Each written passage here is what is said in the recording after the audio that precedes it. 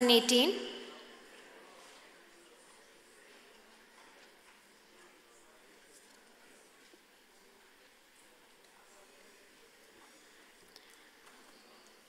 Thank you, honorable delegates, dignitaries, and panelists for the attention. I welcome you to the second plenary session of the Partners Forum 2018. I hope you all had a lovely lunch and are power-packed to enjoy our second plenary session of the day. It is my honor and pleasure to introduce the moderator for Plenary 2 session, Ms. Asha George. She's a South African Research Chair in Health Systems, Complexity and Social Change at the School of Public Health, University of the Western Cape, South Africa. Chair of Health Systems Global, Georgia, and Adjunct Professor at the School of Public Health, Johns Hopkins University, USA. Ms. Asha George is an advisor to UNICEF, WHO, and USAID on community-based approaches. While based in India, she partnered with allies across community, district, state, and national health systems to advance maternal health from a gender and rights perspective. Please join me with a huge round of applause in welcoming Ms. Asha George. Thank you. Thank you very much for that very warm welcome. Honorable dignitaries, distinguished guests, and participants. I'm so excited that we have such a broad range of stakeholders here. We have government leaders, civil society representatives, activists, young people, media, implementers, researchers, and donors.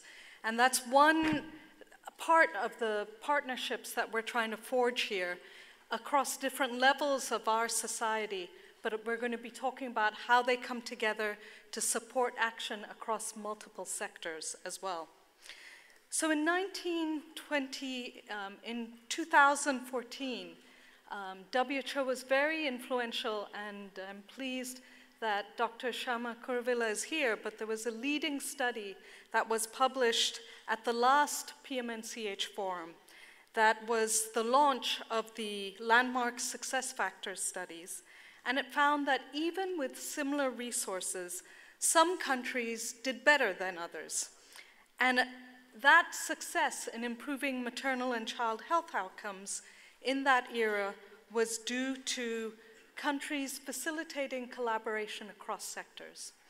And since that time, there's been a huge flurry of work led by WHO, and we are really privileged to launch the special supplement in the British Medical Journal that documents the many successful examples of multisectoral action. Multisectoral action, has been part of the Alma Ata agenda and was again referenced in Astana. But what we're talking about here is not the rhetoric, the words that have always been listed as an aspirational sort of wish that we should have multisectoral collaboration. But our esteemed panel will be talking about and sharing their experiences of concrete examples of action.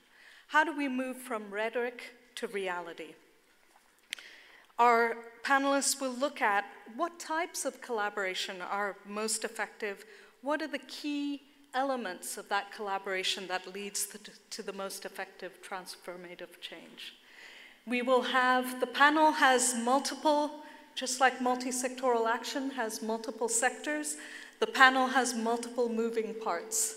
So we will have first, we are really honored to, I'll introduce Dr. Shama Kuruvilla and Dr. Wendy Graham, who will launch the BMG series, and you should have that supplement in your bags. So if you haven't had a chance to look at it yet, I would encourage you to look in your bags for a copy of that phenomenal supplement, and they'll tell us all the hard work that lies behind that supplement.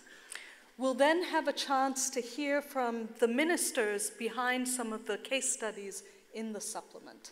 And there'll be specific questions, and they'll share from their point of view key aspects of what they thought was fundamental to the success of those case studies.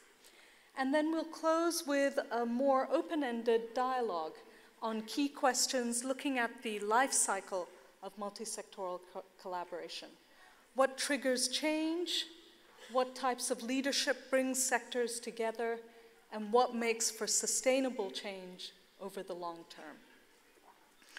Altogether, I think these are some of the fundamental learnings of how do we move. And I was really pleased. The first plenary in the morning already began to flag multisectoral action. There were key references to multisectoral action in ECD for affirming sexual and reproductive health and rights, in advancing gender equity. So I thought that was a great setting for this plenary and a great entry point. And I think these themes will reverberate throughout the session.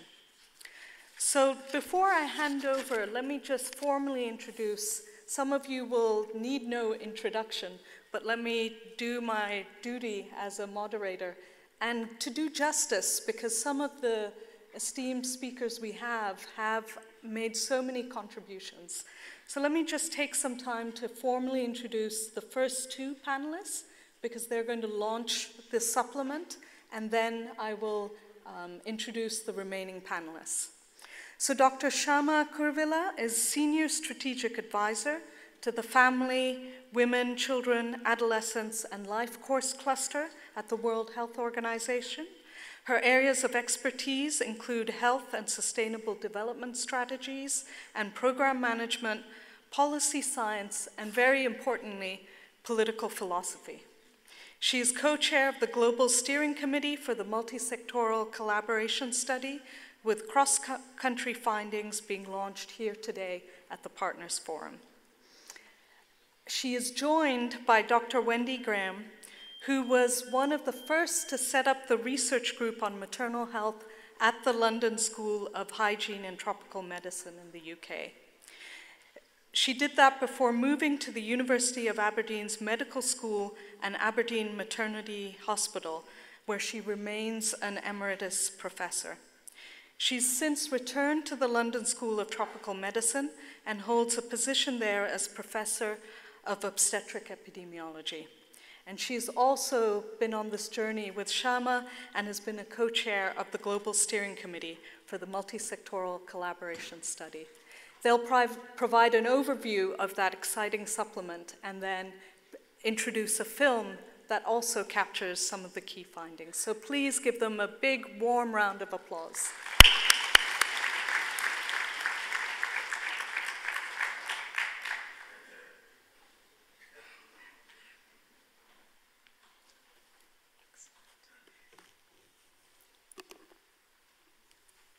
Thank you. And we're just looking for the slide operator to move the slides on. Thank you, Rachel. Next slide. Next slide. Okay, so this is a celebration, and we wanted to dance, but that didn't seem appropriate. So here we are, acknowledging Diwali. Yes. And this is a big celebration about an important piece of work. Thank you, Wendy. And we just thought that the SDGs are such a humongous task that it's good to take stock once in a way and celebrate. So what we're doing here is we're acknowledging some new knowledge that is about the power of multisectoral collaboration in advancing the SDGs. And we're doing this at a time when we're also launching this BMJ supplement. But let's go back to the beginning and share with the audience how this all started, Shama. At the last Partners Forum in 2014, we all discussed how the countries that were progressing well in the MDGs were progressing not only in health, but in other sectors as well, as you can see in that graph. And so we realized that multisectoral collaboration is really important at the heart of the SDGs and at the heart of the Every Woman, Every Child global strategy. So what we wanted to do was to talk about here the 12 country case studies that have been developed over the last 12 months, and as I said, this BMJ supplement. But importantly, as Asha has mentioned, this is not about whether we need multisectoral collaboration or not. It's more about how to do it and how to do it effectively and how to have success in multisectoral collaboration.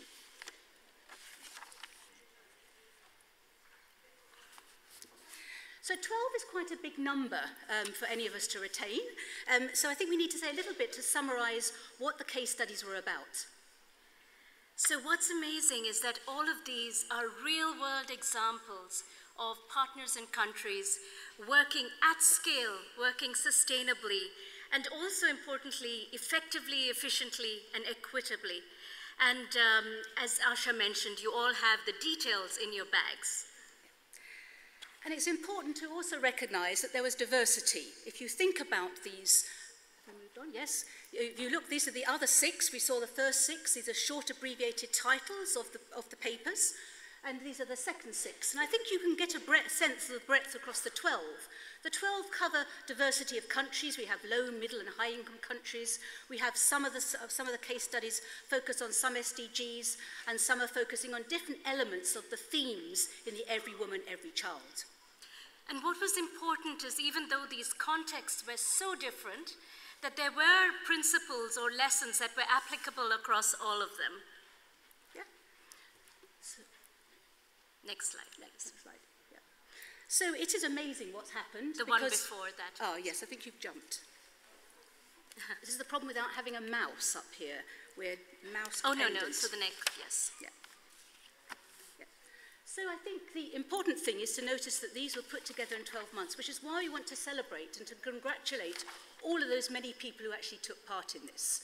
Because it was a huge undertaking. It was 12 months, 12 country case studies, 2 opinion pieces, 1 major synthesis article, an editorial, and this learning that was achieved through this series will carry on here in the forum and beyond. Next slide, please, Rachel. So PMNCH had put out a call for proposals, and over 300 proposals were received, and many of you in this room were served on the expert review committees, and 12 country case studies were selected, and we are very honored to have the ministers of some of those case studies present these amazing stories and successes. We were also really fortunate to have such amazing country teams and collaborations, and also to have an excellent global steering committee. Again, many of you in this room, and thanks to all of you. So as this slide shows, we're slightly out of sync, but Rachel is trying very hard over there. It's not easy to spot you in between the cables, but thank you, Rachel. So as Chama says, there were a large number of applications. We had over 300 people applying to do the case studies, and out of those we selected 12 with a very systematic process. But for those 12, we had over 500 individuals involved. So you can see that although 12 might not sound huge, actually behind those 12 were 500 partners, and the picture shows smiling faces despite the very hard work that was put in. But of course, there were challenges along the way. It wasn't always smooth running. And just to give you some examples, during the course of the case study, there was a traumatic volcano in Guatemala. There were elections, sometimes snap elections in Sierra Leone, Malaysia, and Cambodia.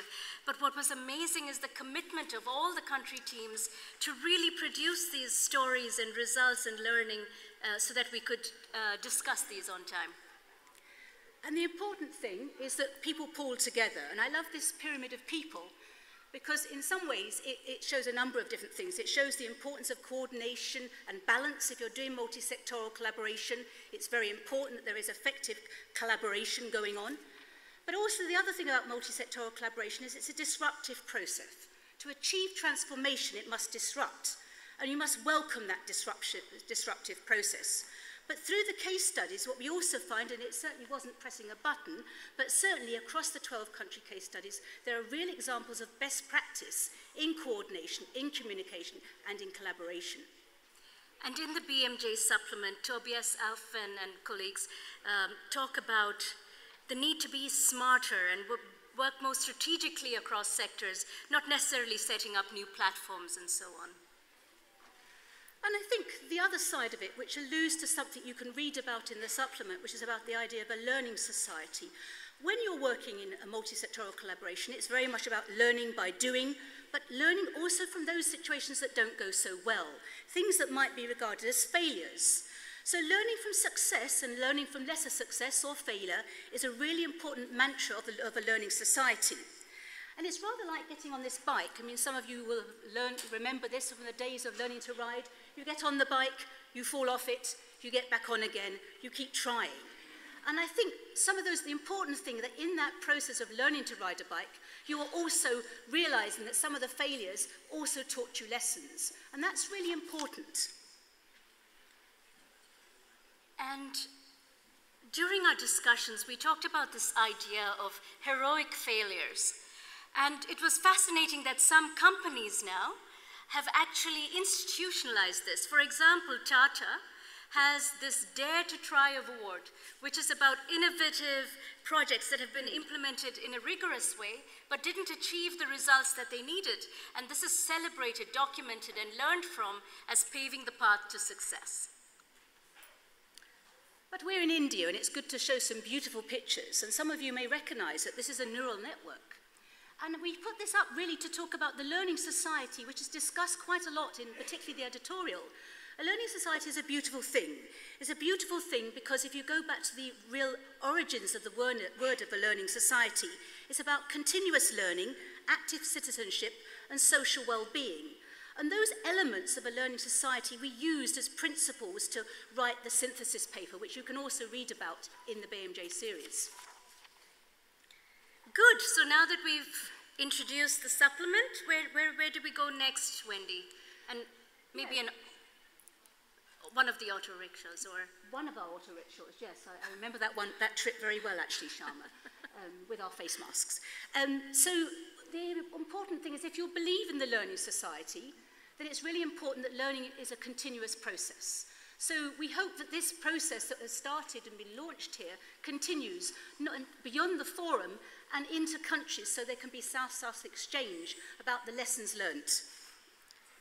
And these lessons really are important to reach the global strategy objectives, so to ensure that all people can survive and have well-being, have access to quality services, not only in the health sector with universal health coverage, as Prime Minister Modi was so committed to, but also beyond and services across the SDGs.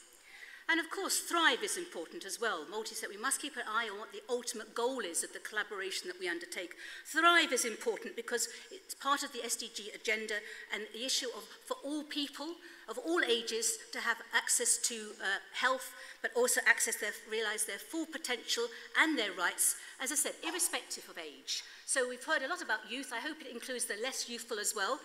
Yes. And then to transform societies, every woman, child, and adolescent must have the power to shape their future and contribute to sustainable development. Okay, so as a celebration, as we're saying, shouldn't really end, and there have already been calls to action. So I suppose as the co-chairs of this series of studies that have been carried out, and the BMJ, we feel that there are some particular things we would like to flag, and there are three of them.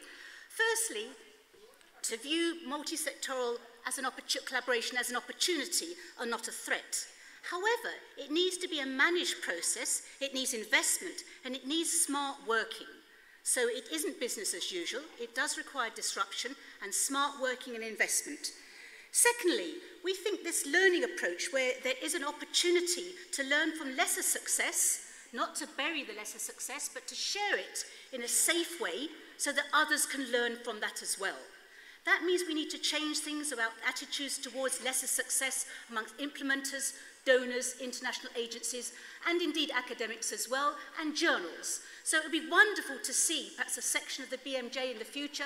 I know we have our BMJ partners here, a section on heroic failures. The boldness to come forward and to say that something we tried honestly, it didn't work as well as we want, and we want to share that lesson. That's a heroic failure, and it should be shared, not buried. And of course, the important thing is that when you come together across multiple sectors, your definition of success is not consistent. We have to recognize that success can be measured on lots of different bases and according to lots of different parameters. And when you work multisectoral, you need to respect each other's perspective on what you're defining as success. So these are the three calls that we would make. Thanks, Wendy.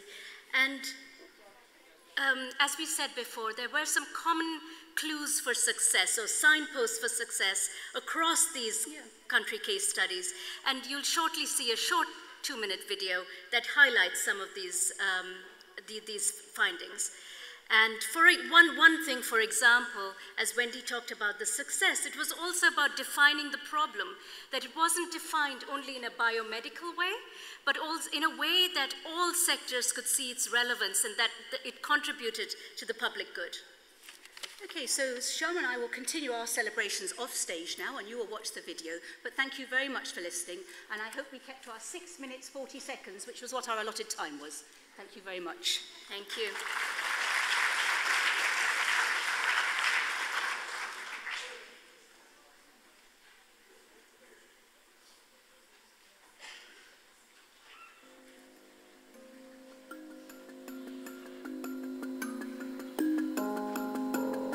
We are undertaking a quest to respond to a challenge for our society.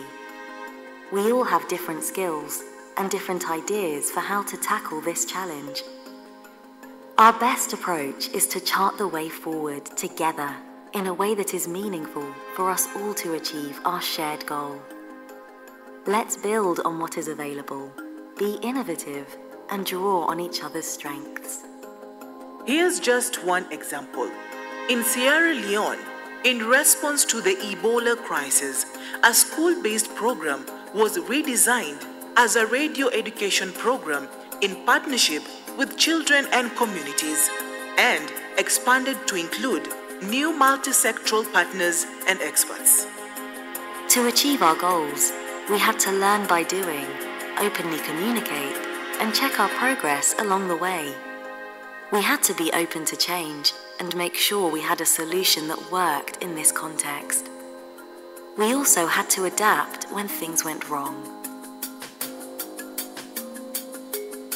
In USA, for instance, feedback from stakeholders helped identify the strengths of the collaboration to promote healthy weight for children and adolescents, as well as what could be improved. It is important to invest in regular communication, to strengthen relationships based on trust and transparency, and to build on diverse evidence and innovation. Our quest to improve health and sustainable development has led to policy wins, new ways of working, and new resources. Many countries are already making great strides in making multisectoral collaboration work. Let's learn and work together to make a difference for our societies.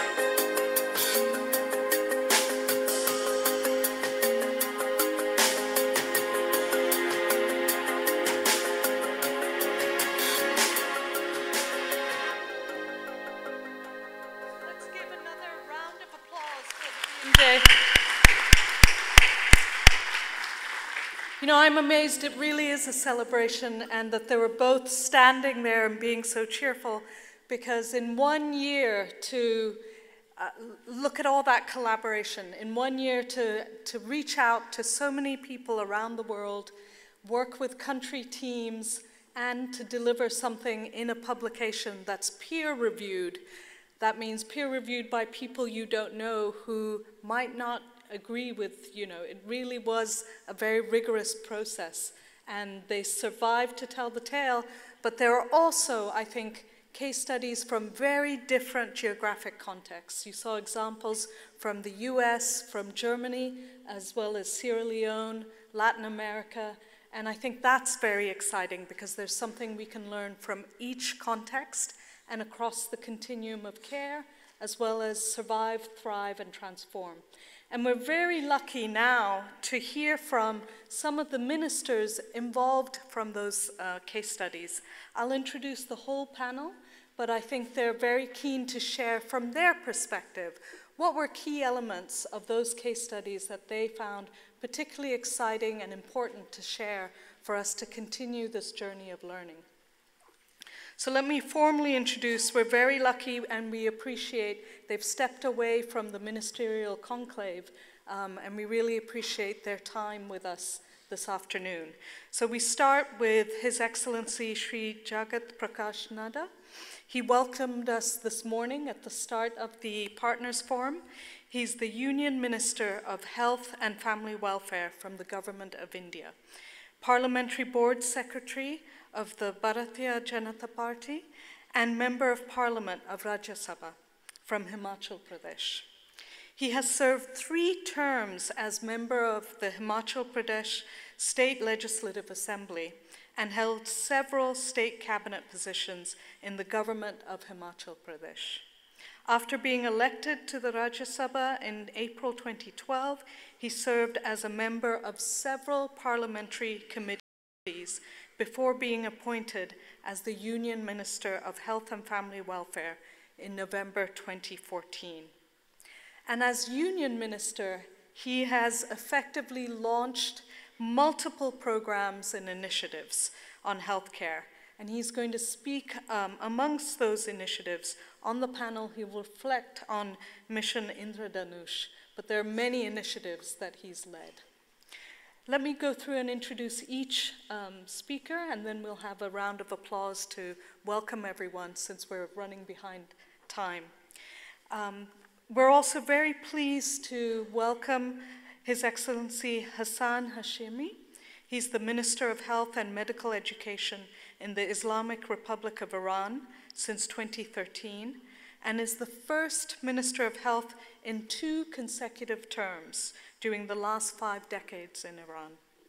He benefits from the full support of President Rouhani. He developed a nationwide health transformation plan to increase population coverage, promote high-quality care, and reduce financial hardship in terms of reaching universal health coverage.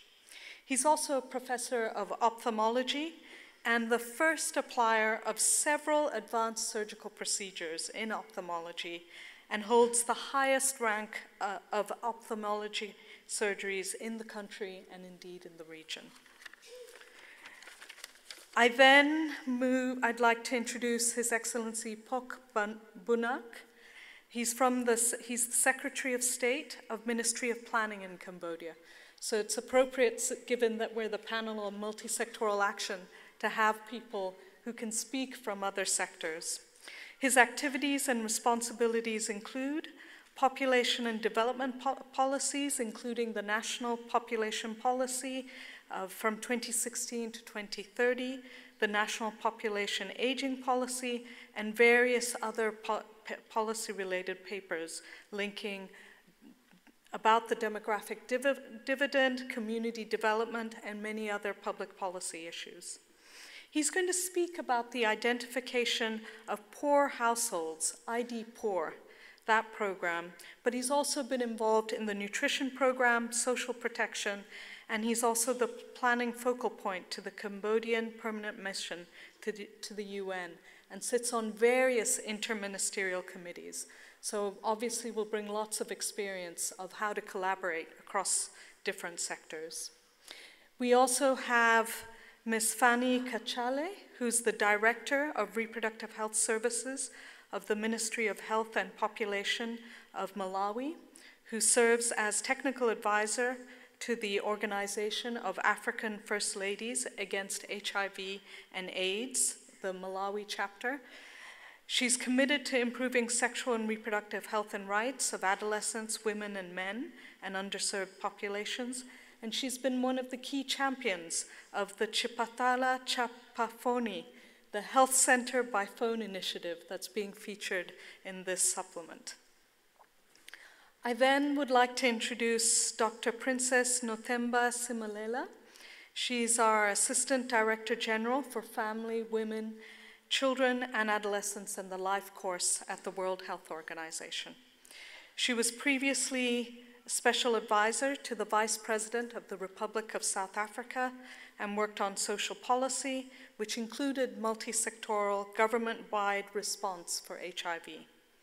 Other senior leadership roles include serving as Chief Executive Officer of the South African National AIDS Council and Director of Technical Knowledge and Support for IPPF, and she's published widely on women's health and been a key contributor to key guidelines on mother-to-child transmission to HIV.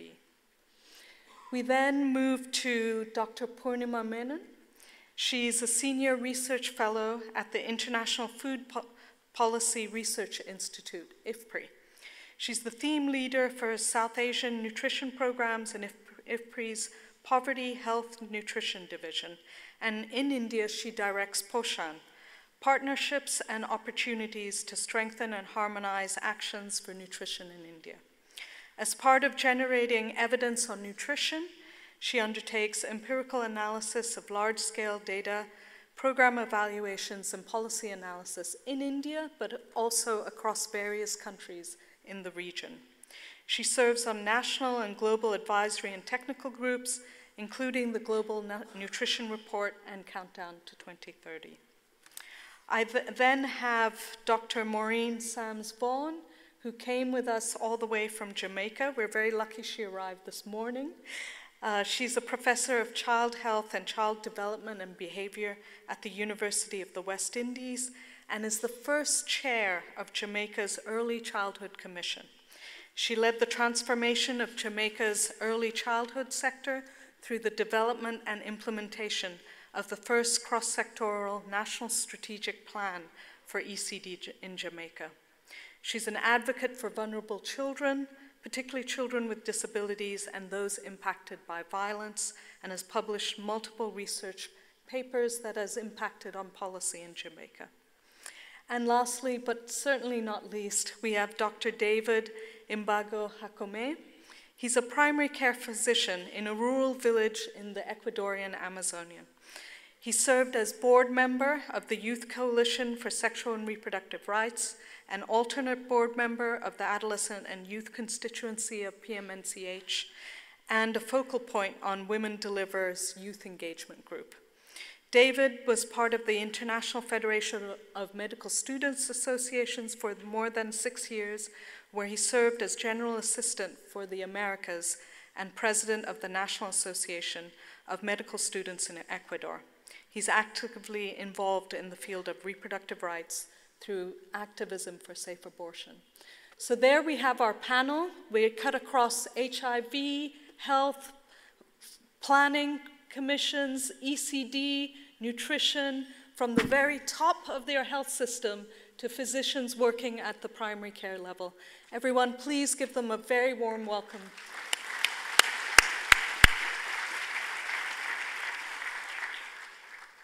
I'm going to move down here. So the case studies, is this my book? Okay. So the case studies, we're very lucky to have an opportunity to learn more about the case studies from the perspectives of ministers who have championed them.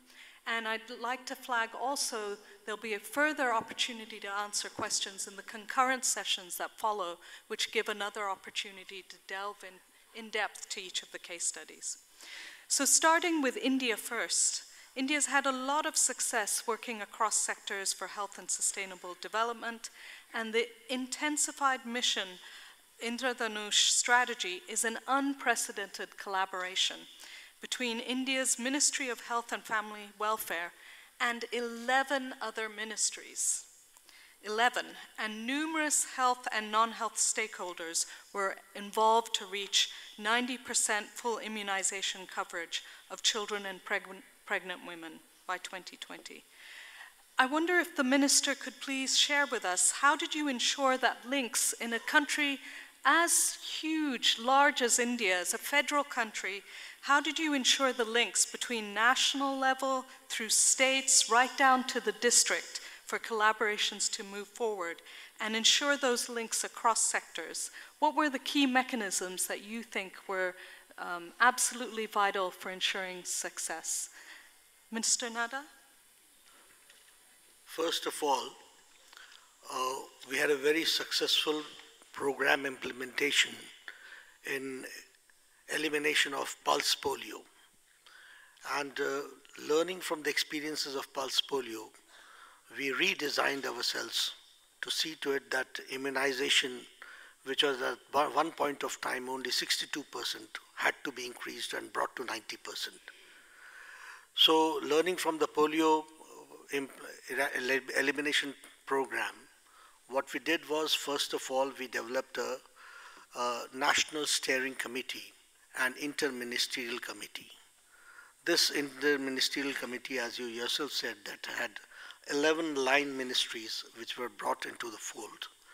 And the same way, what we did was to develop a state task force, a district task force.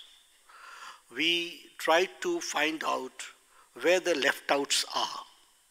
And in that, first of all, we divided in two processes. Number one process was that we came out with 190 districts where the immunization was not up to the mark.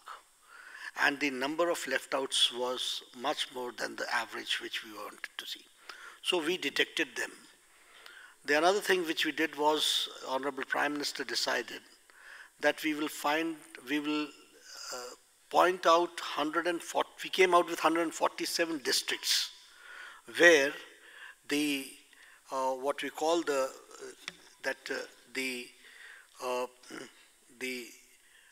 outcomes and the statistics showed that they are one of the lowest 147 districts of the country. So we took the special emphasis for those 147 districts also. Now, in this strategy, first of all, we started with Mission Indradhanush, where the state task force with interministerial committee communicated all this to the state, the national communicated this to the state committee, and they were given specific tasks, which was to be fulfilled in a particular timeline. And after that, we also decided that this should be translated to the district task committee, and they have to follow how they will go forward. We came out in phases. In first phase, we had a week program of immunization. Then it was for 4 months. From a particular date, 1 week we did in the first month. Then in the second month also 1 week we did, the third month and the fourth month, and this was called as the first phase. We had 2 phases that way, and later on we had 4 phases. We came out with the observation that after doing all this, we were able to address most of the districts, and there were some 50 to 60 districts left outs, which needed more attention. So along with those 190, we took a special drive which is called as Intensified Mission Indradhanush, and we again went, found out the left outs, worked in detail, and saw to it that how do we address these districts and address the children and immunize them. This is how we have worked for immunization. Another thing what we did was in 147 districts, we selected some 13,000 villages which were to be immunized totally. And these were those villages, again, in the aspirational districts, which had low strategic results. We decided in first phase 13,000 to 14,000 districts, and we immunized them completely. Then again we took a second stage where we took 40,000 villages and we immunized them totally. So this is how we have gone forward.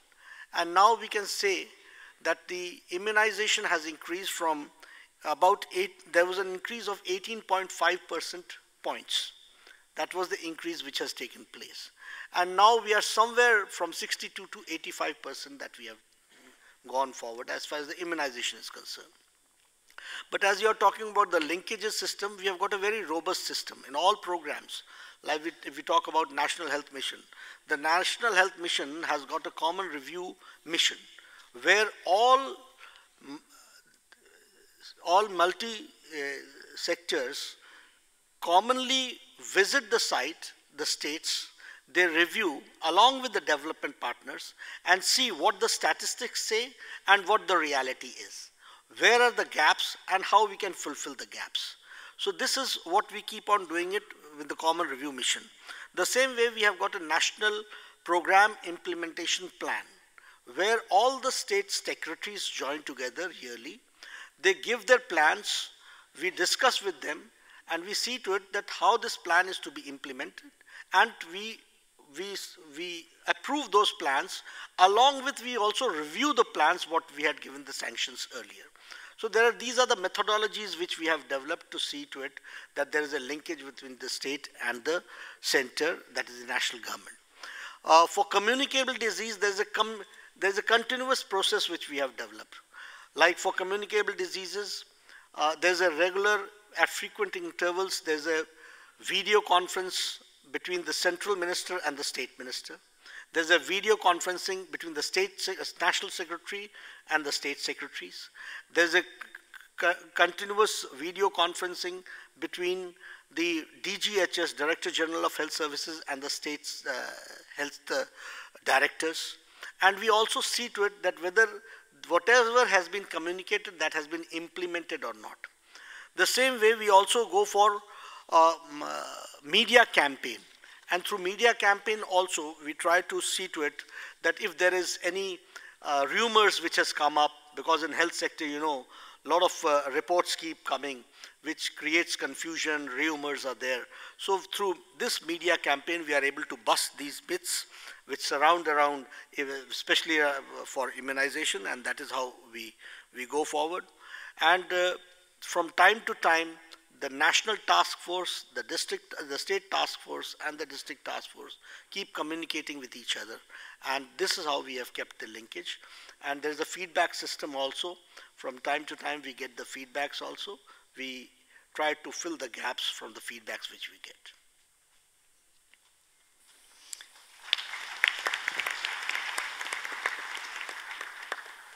Thank you so much, Minister Nadda. So in a sense, you're talking very much referring to the active learning approach that was listed in the opening presentation as a key learning, using data to identify which are the areas that reinforced action needs to be delivered, very close communication across levels of the health system, and working with media to reach out to community level to ensure there's coordinated action.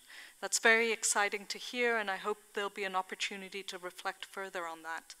I know the minister from Iran has a pressing commitment, so I'm wondering if we can quickly move to him and ask for any reflections he has on what do you see are the strengths of how we bring different sectors together.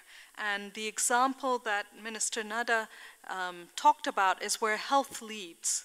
It's the lead sector that's driving, bringing other sectors together to work on immunization. In your view, what do you think are the forms of leadership that support multisectoral action, and are there experiences from Iran that you'd like to share reflecting on that? Thank you. Thank you, ladies and gentlemen. Let me share that the Supreme Council for Health and Food Safety, chaired by His Excellency President, is responsible for ratifying executive intersectoral health-related policies at the nation level. This multisectoral high-rank entity provides ground for integrative approaches to public health, food, and policies with direct and indirect implication on public health. According to law, the Secretariat of the Council is based in the Ministry of Health and Medical Education and is mirrored in all 31 provinces to decentralize decision-making and ensure health in all policies at the local level. As a result, I have managed to deal with 12 ministries and state organizations. Accordingly, we have achieved to reduce pesticide consumption, to replace tobacco cultivation with other products, and to reformulate food products with less salt and sugar. Let me share with you few relevant challenges to multisectoral approach for health. Number one, sustained multisectoral cooperation and coordinated the response to health priorities. Number two, harmonization between UN agencies and stakeholders. And number three, community awareness, active and effective engagement to ensure bottom-up approach. And number five, active engagement of NGOs. And number five, uncertainties, sanction, and regional and global conflicts will endanger all plants. Ladies and gentlemen, in response to the above-mentioned challenges, I established Deputy for Social Affairs in my ministry to deal with the social determinant of health, intersectoral collaboration, and structured engagement of various community groups. We have organized more than 1,600 health-related NGOs and charities during the last 3 years. And we convinced at least 6 ministries to establish an independent health department in their headquarters with provincial reflections. We should ensure provision of incentives to the joint planning, implementation, monitoring, and resource mobilization interventions of different health and social development proposals by the governments and partners. Thank you.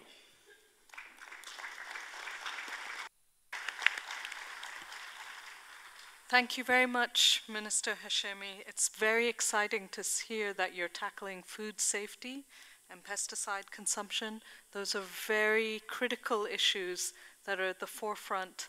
It's really challenging issues because it's not just coordination across sectors, but also dealing with the corporate sector and agriculture, much beyond the normal sectors that we collaborate with in health. And it's also very exciting to hear about the Department of Social Affairs that really tackles the social determinants of health, which is really how we need to address it. Multisectoral collaboration addresses that. So I know that both ministers have pressing commitments in the ministerial conclave, so we really thank them for their contribution, and then we'll continue with the panel. So if others, if we could give them a warm round of applause, and please excuse them.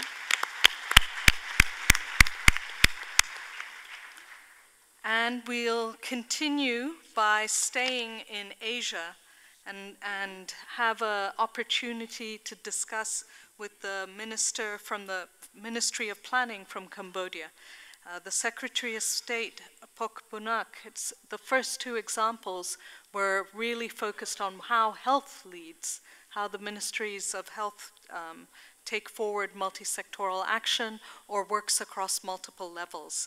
Here we have an example of the ID Poor program.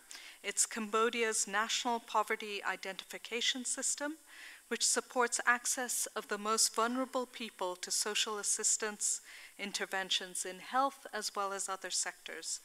It provides an interesting example how the Ministry of Planning plays a key coordinating role across sectors. I wonder if the minister could share with us, how did you ensure standardization of the ID Poor program across all the different sectors, since it's a program that is not led by any one sector, and what you thought was key to operationalizing this initiative?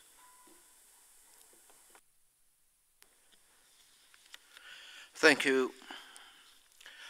The important role of Ministry of Planning in making the cross-sectoral collaboration happen is it neutral, non-sectoral, and neutral role. Ministry of Planning is not the implementation ministry, but the ministry that take care the central role and collaboration, coordination works among line ministry of the Royal Government of Cambodia. ID Poor, how is relevant to this?